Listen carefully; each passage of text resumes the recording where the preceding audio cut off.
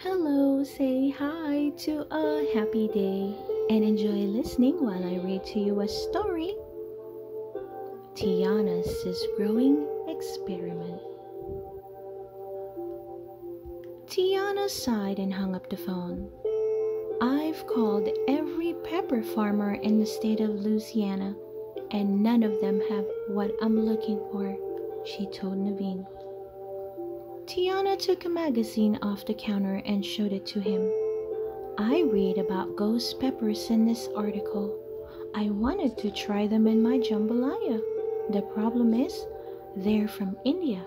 No one grows them here.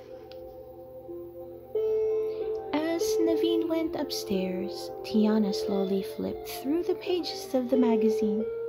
Suddenly, something caught her eye. There, at the bottom of the credits page was an address for one of the Indian farmers the magazine writer had visited for the article. Tiana decided to write them a letter and ask if they would be willing to sell her some seeds for the peppers.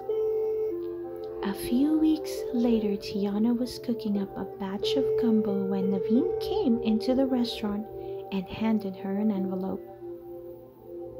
As she opened it, a small packet fell to the floor. Tiana set it aside and began to read the letter aloud. Dear Princess Tiana, we have heard tales of your famous food and are honored that you would like to use the ghost pepper in your cuisine. Enclosed, please find the seeds you will need to grow them. Tiana couldn't wait to get started. There was just one problem. She knew how to cook a pepper, but she'd never grown anything before. She decided to make a stop at the library to check out a few books all about gardening. By the end of the evening, she felt ready to start her garden. The next morning, she went to the market to buy supplies. She found pots, gloves, a trowel, and watering can. Then she ordered dirt and fertilizer to be delivered to the restaurant. Back at the restaurant, Tiana went up to the roof deck. She was going to turn the space into her garden. Once everything she needed had been delivered, Tiana got started. Each morning before the restaurant opened, Tiana checked on her peppers. I hope I planted them correctly, she told Naveen one night. What if they don't grow? They will, Naveen said. Just be patient. Finally, one morning, she saw a spot of green. Tiana was so excited to see her peppers start to grow that she decided to try her hand at growing other things too. A few days later, Tiana was planting her new vegetables when she heard a familiar voice. Tia, are you up here? Tiana looked up just as Charlotte opened the door to the roof. What on earth are you doing? You're completely covered in dirt. It's filthy up here. Tiana smiled at her friend. Welcome to my garden, Lottie. Want to help? You want me to touch that? Charlotte asked. There could be bugs in there. Come on, Charlotte. It's just a little dirt. Naveen said with a wink, and Tiana's having fun. In fact, she's having so much fun, I'm thinking of trying it. Charlotte looked over at Naveen. You're going to get your hands all dirty? I'm getting out of here before any of that filth gets on my new dress. Naveen followed Charlotte back down the steps, but a few minutes later he returned with a cucumber. Okay, what do I do? Well, first, you have to get the seeds out of it, Tiana said. In the kitchen, she explained that the seeds would have to be washed and then dried for a few days. A few days? Naveen cried. But I wanted to work in the garden with you today.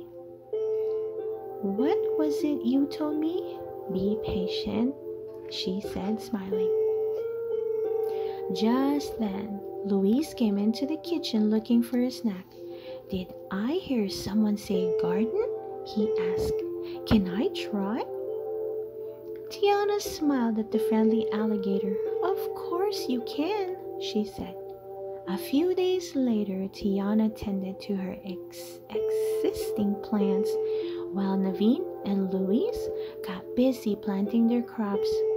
But Naveen wasn't finding gardening so easy. Fortunately, with Tiana's help, Naveen fixed his spots.